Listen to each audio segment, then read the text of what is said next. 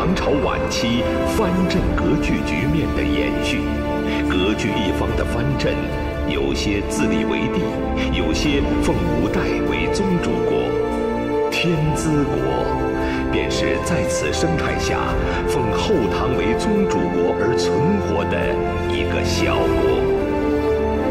其皇帝顺乾帝奉中平，年轻时励精图治，一时间也将天资国治理得有声有色。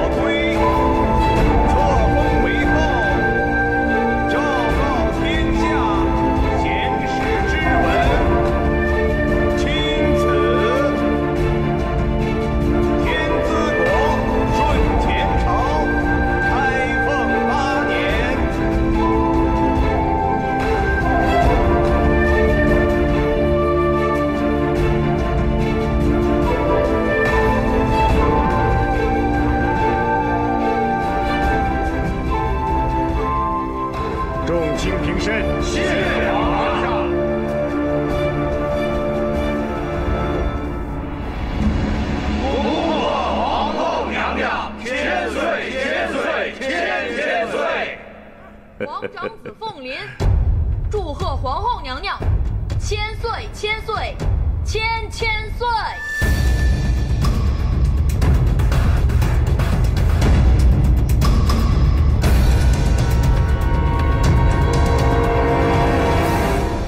灵儿，封后大典乃国之喜事，岂容你胡闹？快退下！父皇，儿臣只是前来贺喜，并无他意。你，儿臣还带来了母后生前的衣冠，也让她来看看今日的盛况。灵儿年少气盛，请皇上息怒。灵儿，你对母后的一片孝心，本宫自然明白，你还是先退下吧。母后，我只有一个母后，她先逝未满1年，举国还为之服丧，父皇就如此急切地册立新后，父皇，你就不怕群臣和天下人耻笑吗？放肆！皇上，大皇子年幼，又初逢母丧，一时思母成痴，情有可原，请皇上息怒。大皇子，殿堂之上不可任行妄为，老臣恳请大皇子先行回避。太傅，我与母后前来共襄盛典，怎能回避？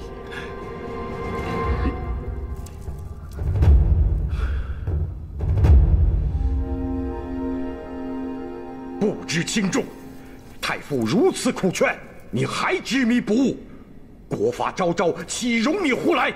来人呐，立刻将大皇子进驻广福宫。遵旨。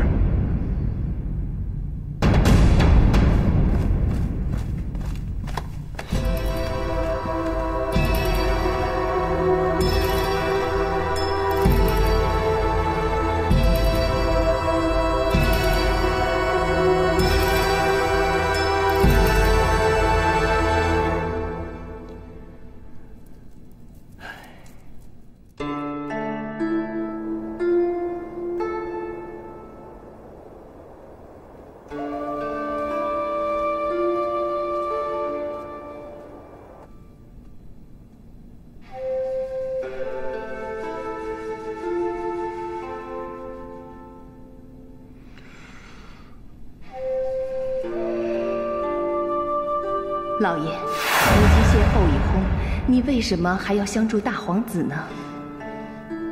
大皇子现在只有我了。怎么讲？哎呀，逢此变故，他对皇上定有芥蒂。我现在辅佐于他，他定会感激涕零啊。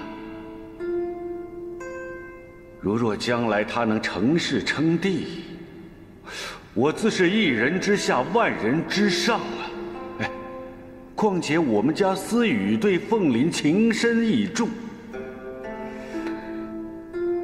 就算是为了女儿，我也要把大皇子扶上皇位。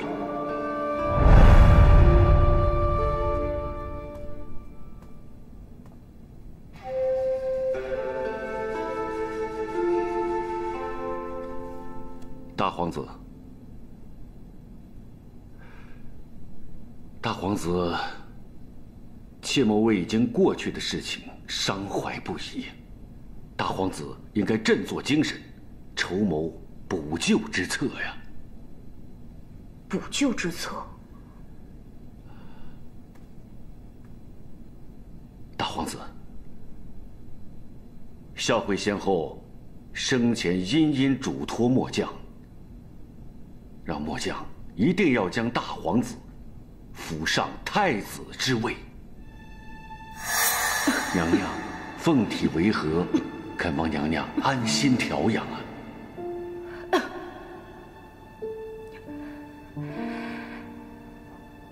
本宫恐怕来日无多。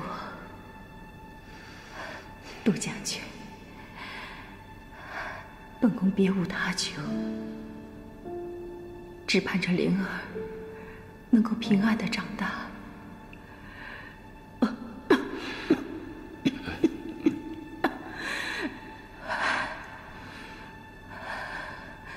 本宫，如果有个万一，杜将军，你能否保护灵儿平安周全？请娘娘放心，末将定当全力保护大皇子。杜将军，有您这句话，我便放心了。大皇子，你母后生前最放心不下的人就是你呀。她希望你能成为皇宫的主人，这样才能免去奸人的陷害。只有这样，才能不负孝惠先后的期望啊！可是，父皇不是已经准备立凤寻为太子了吗？大皇子，只要他一天不登基，大皇子就有机会。以末将来看，大皇子应该接受皇上的安排，远去北疆，韬光养晦，积蓄实力呀。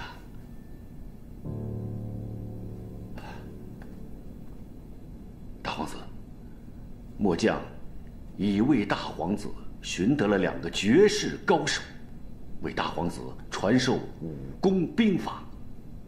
末将在北疆也已经为大皇子安排妥当，确保大皇子的安全。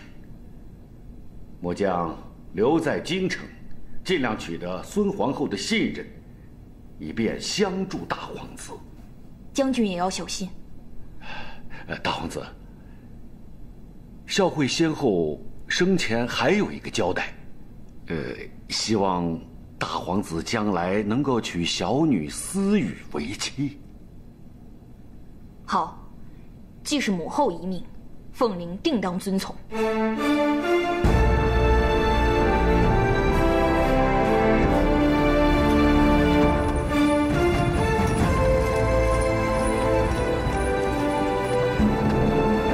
后，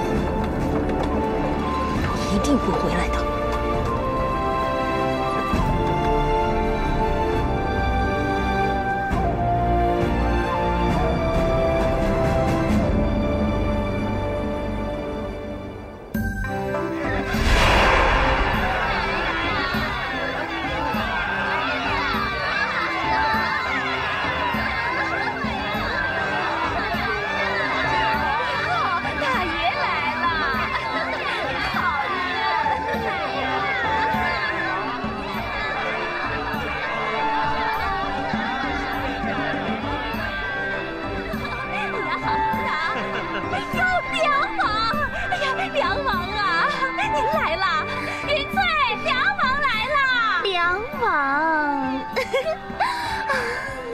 梁王，西域来了一批上好的美酒，特意给您留着呢。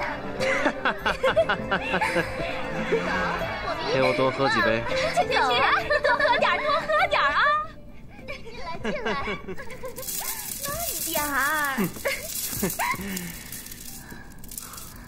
出去。打开。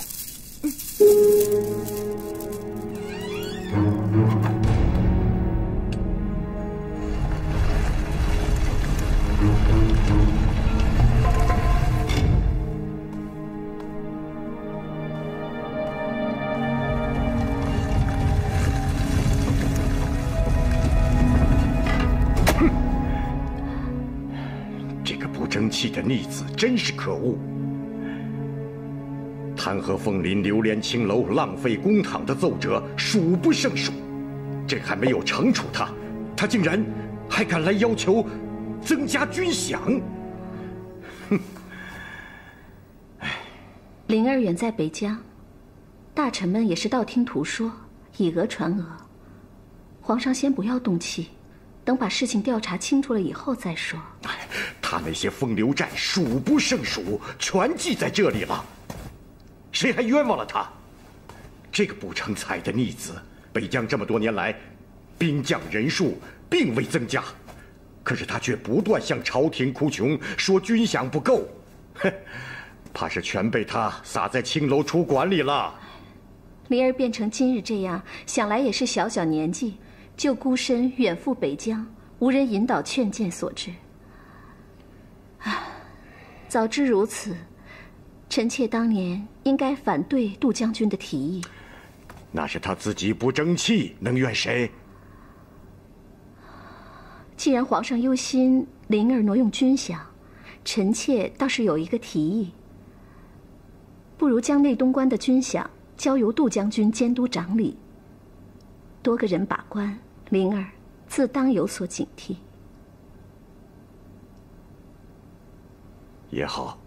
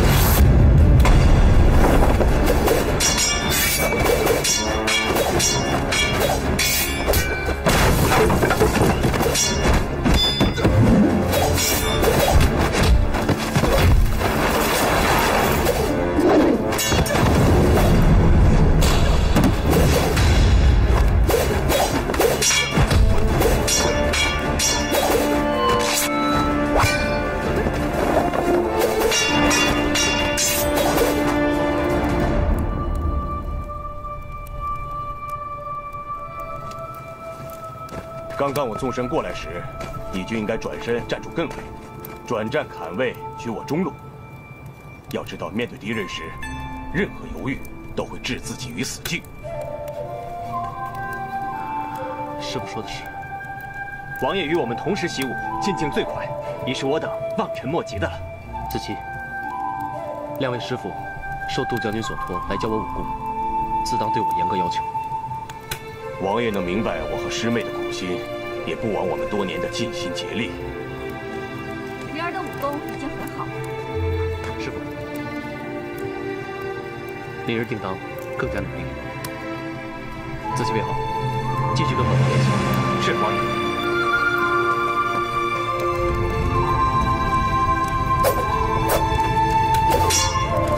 灵儿他白天驻守边关，夜里又勤于练武。他比谁都刻苦，这样下去，真怕他身体吃不消啊！吃得苦中苦，方为人上人。小师妹，切无妇人之仁。排队啊！都有份，都有份！后面排队去，别挤啊，都有份！别挤，排队啊！立刻来啊！排队！都有啊！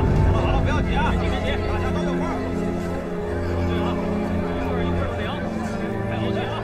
排队去，说你呢，排队，快点，好了，排好队，排好队啊！好，下一个，下一个，快点，拿着，后面下一个，快点，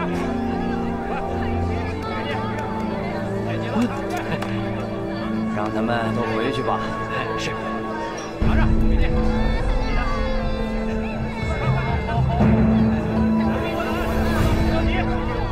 乡亲们，今天馒头都发完了，你们回去吧，明天再来。散了吧。求求你，给点儿。没了，明天再来，往后退。散了吧。官爷，我都3天没吃饭了，你行行好，给我点吃的吧。滚！老奶奶，你没事吧？你干嘛打人呢？哎，你怎么打人呢？馒头都发完了，没了。还有这么多，你为什么不发？你算什么东西？散了，都发完了。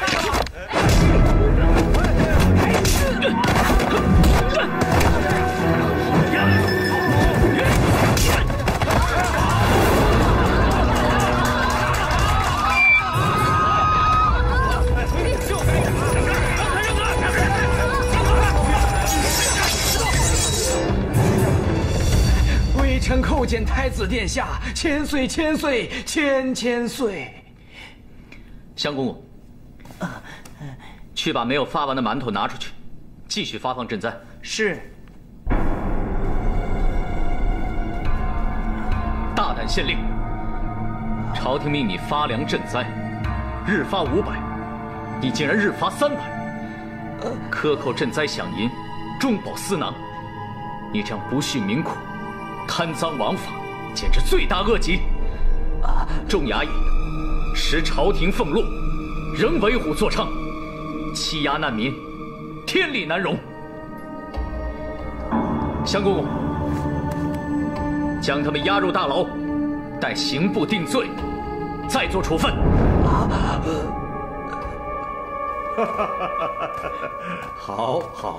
好啊！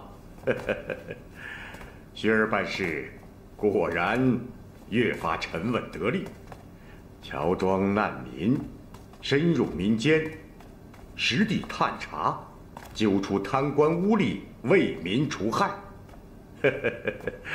薛儿，你能苦民所苦，朕甚欣慰啊！谢父王夸赞。皇上，您没能亲眼看到殿下当时多么英明睿智，难民们后来都向殿下欢呼道谢，殿下深得民心呐。相公，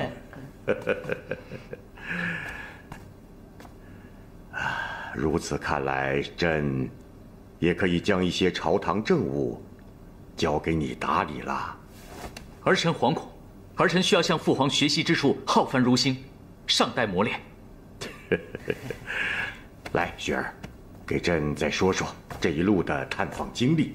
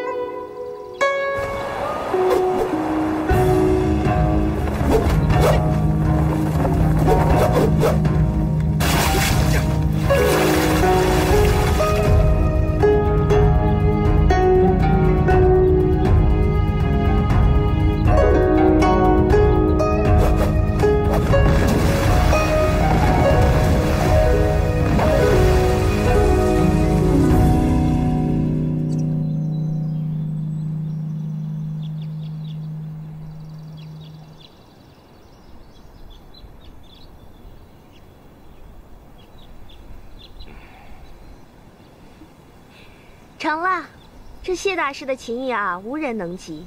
你觉得差强人意，那我的琴艺也该算是天下第2了吧？哎呀，你这个自吹自擂的功夫，可不是我教的。师傅，我上山8年了，跟您学艺，从诗词歌赋到琴棋书画，我付出了那么多努力，你就不能夸夸我吗？你还用得着我夸吗？自己都把自己夸得天下无双了。我不就是想要天下无双吗？不然干嘛来杜白山受苦啊？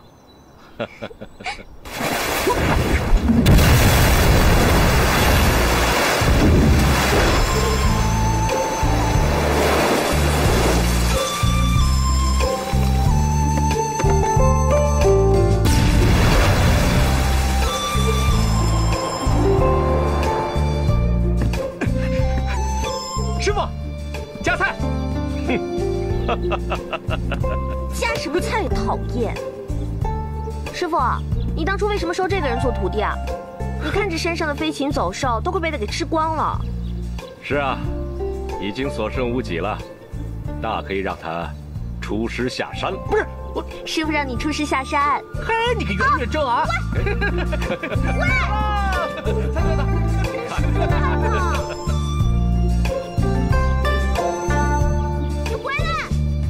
你说，要为寻儿庭选太子妃？是啊，皇上，寻儿已过了弱冠之年，也该成家立室了。臣妾想要为她广选淑女佳人，为她挑个如意的太子妃。我想寻儿成婚以后，定会变得更加成熟稳重，也能替皇上分忧解劳。太子妃，皇后的提议甚好。朕想，如果凤林也有家室，是不是心性也会安定下来？皇后，不如趁此机会一并替灵儿挑选梁王妃，如何？皇上所言极是，都是臣妾不好，思虑不周，竟忘了灵儿的终身大事，请皇上恕罪。皇后不用自责，你对灵儿的心意，朕都明白。王公公，传朕旨意，即日召梁王回京。是。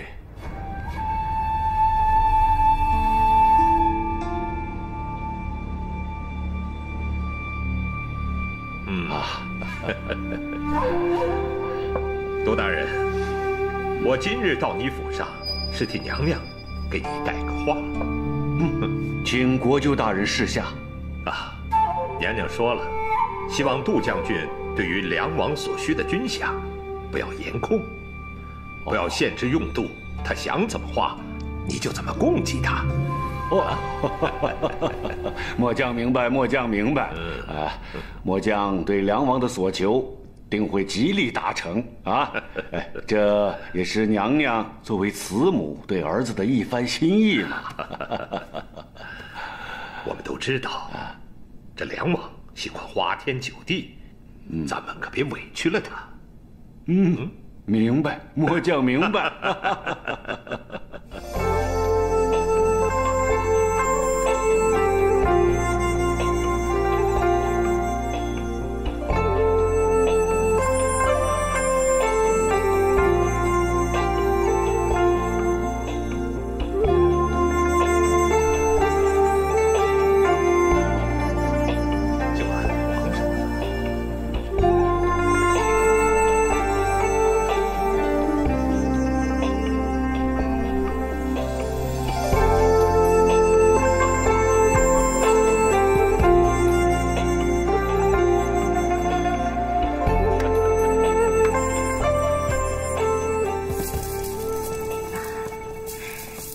见过孙大人。杜夫人真是教女有方啊！思雨不仅容貌出众，而且才艺双全呢。难怪皇后娘娘有意要选思雨为太子妃呀。承蒙娘娘不弃，末将深感荣幸啊！杜将军，不必如此客气。这么多年来，娘娘早已经把你视为心腹了啊！如果这次能缔结姻亲，那岂不是更好了？我可等着喝这杯喜酒了啊！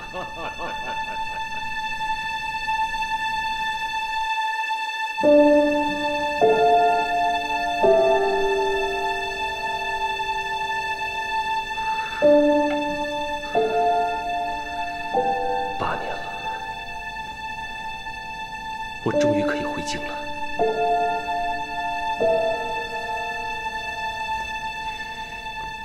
本王即日就动身，此事的训练就拜托二位师傅了。王爷放心，我们定会照管妥当。子期、云翠，你们继续管理春花楼，一定要确保二位师傅用度不虑。属下定当尽责，请王爷放心。魏浩，你随我一同进京。是王爷。凤离，此行风雨莫测，你一定要多加小心。我会的。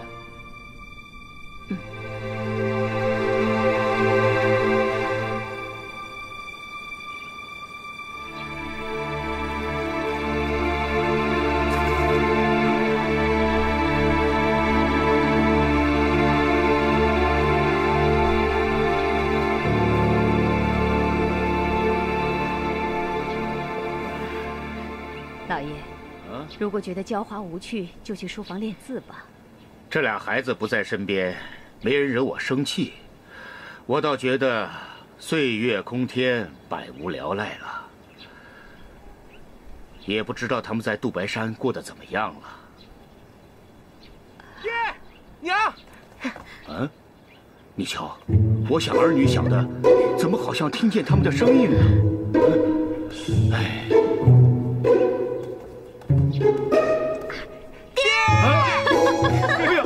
哎呀，真的是你们呐！哎呀，想死你爹了！娘，哎呦，女儿啊，把东西放下。哎呀，娘，爹啊，我们学业有成，师傅准许我们下山了。哦，好，是我学业有成，顺道带他下山，他是沾了我的光。谁沾你的光啊？哎呀，别闹了，别闹了，别闹了，别快累死我了！走开，让我抱抱娘。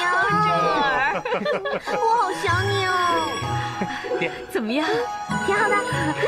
很健康，不错，真好，回来就好。来，香兰夫人，这丫头进府不久，挺聪明伶俐的，以后啊，就让她跟着你吧。来。哦，香兰见过小姐，香兰是吧？以后你就跟着我好了。不过呢，你要听我的话，有些人的话酌情处理就好了。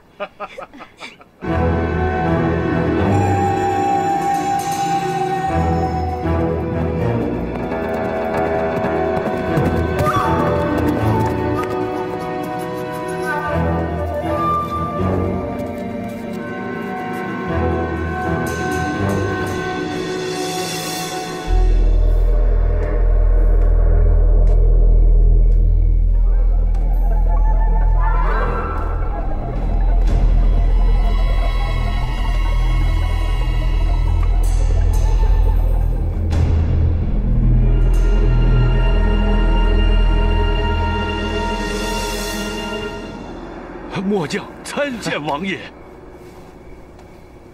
将军无需多礼。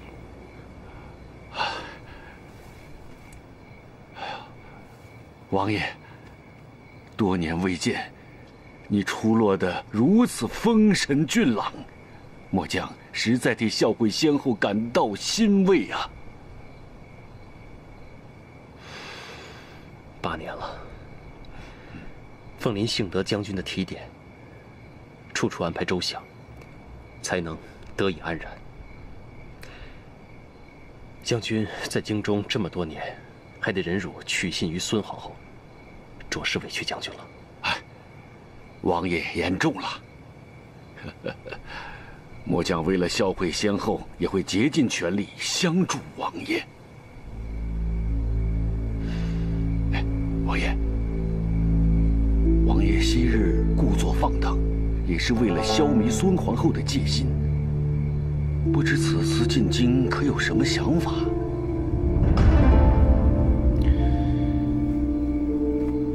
以往我已让父皇倍感失望，眼下回京，首先要改变父皇对我的看法，争取能够让我留在京城，这样我才能够伺机而动。王爷，获得皇上的青睐固然重要，但是王爷还是要收敛锋芒，谨防孙皇后杀心再起。将军提醒的是，本王谨记。将军，思雨她可好吗？小女一切安好，只是日夜盼着王爷早日回京啊。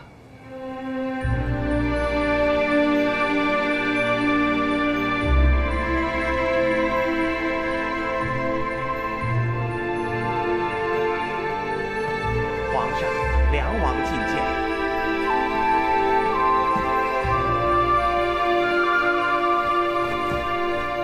儿臣叩见父皇，叩见母后。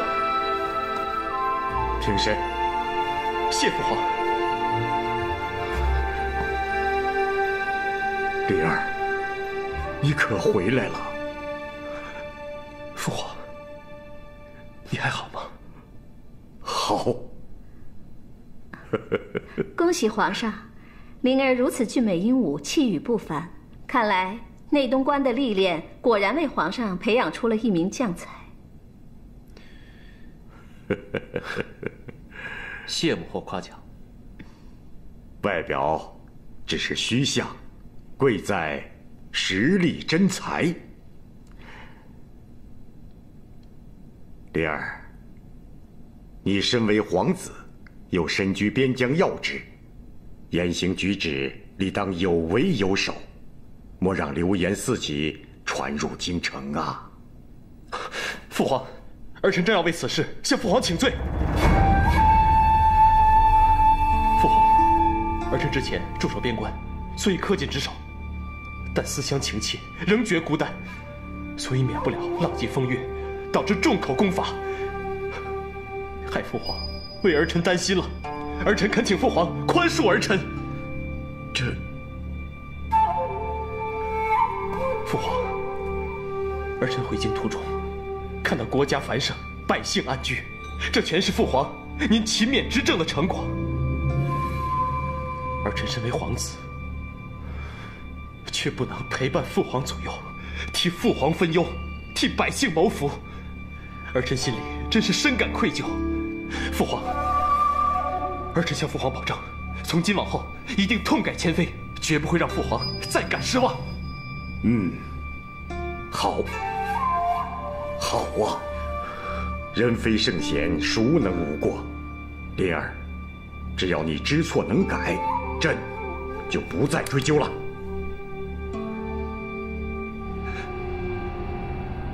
谢父皇。灵儿，母后已命人把梁王府收拾妥当，你可以。皇后，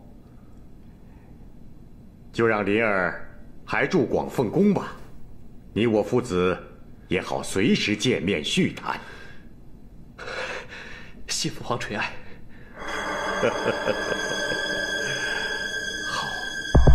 好啊！这凤麟谈吐有致，举止得体，并不像密报中所说的那么荒唐不堪了。娘娘，这些年我们派了那么多的探子监视着他，所得消息不尽然全是流言。臣以为他今天的表现无非是想获得皇上的好感，以便留京，不过是隐藏本性，讨好皇上罢了。不论真相如何，本宫都不能让他在京城久留，免得养虎为患。是。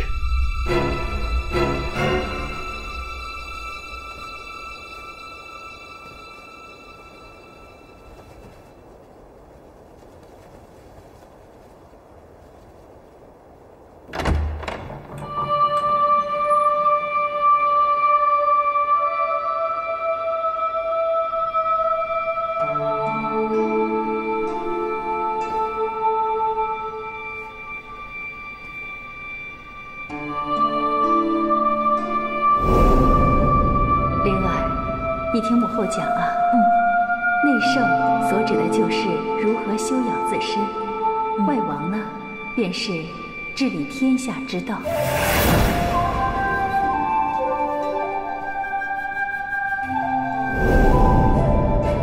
灵儿，你要记住，在你羽翼未丰之前，就切勿锋芒毕露。遇事要多倚重杜芷安，听明白了吗？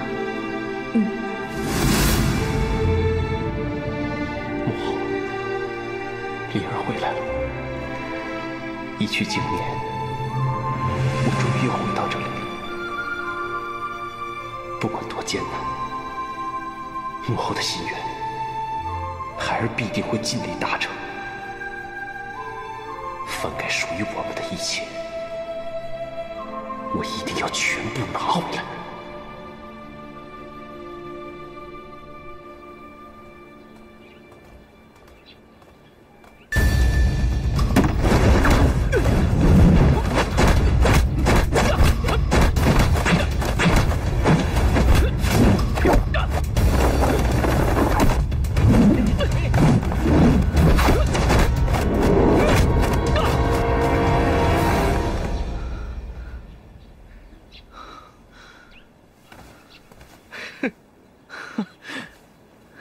可以呀，几年不见，你小子功夫见长啊！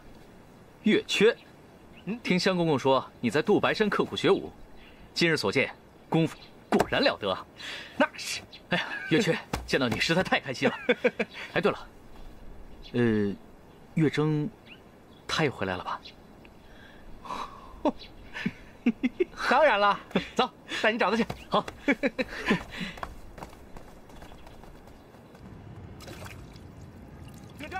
月征，哎，小姐呢？小姐在浇花呢。走。月征，月征，你看谁来了？哎呦，殿下，殿下！哎呀，殿下！你完蛋了！水泼太子那可是死罪啊！是吧，太子？没事。对不起啊，我不是要泼你，我是要泼他的。对不起啊，我不是故意的。没关系，没关系，不要紧。你是凤徐？月征，8年不见，你比小时候还漂亮。凤雪，你可真敢夸他呀！就这啊？一天到晚疯疯癫癫的样子，还总吹自己举世无双。对不起啊，说什么？没事的，确实是举世无双。请殿下赶紧回宫更衣，这万一染了风寒，小人可担待不起。哦，对啊，你赶紧回宫换衣服吧。知道，没关系。月征月缺啊，我皇兄也从北疆回来了，改天一起到宫里聚聚。凤梨回来了？是啊。好啊好啊，改天我们一起去。好啊，一起去，一起去。